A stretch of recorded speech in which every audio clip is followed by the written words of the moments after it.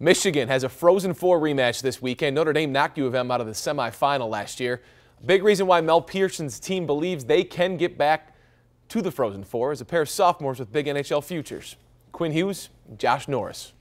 Every time I can play a game here, a home game here, especially this weekend against Notre Dame, these are the things that I think you'll remember the rest of your life, so I'm excited. Quinn Hughes and Josh Norris are two of the big names on Michigan's roster.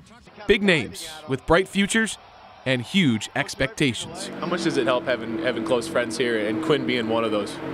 Yeah, it's pretty fun to be able to go to college with your best friend every day, and you know, we live together, so we've learned a lot about you know, one another, and I think this is our 4th year playing together now, and to see what he's able to do every day on the ice, and you know how hard he works, it's special to be a part of. Both guys were first-round draft picks, and yet already in their young careers they're facing adversity.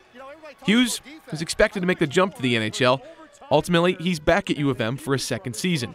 Norris has already been traded, part of the Erik Karlsson deal this summer. Getting traded as a teenager, what was that like?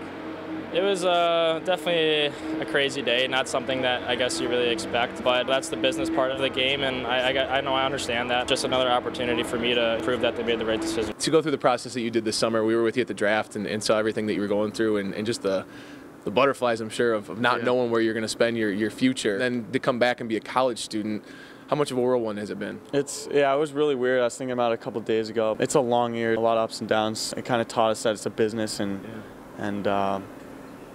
you know, we're growing up.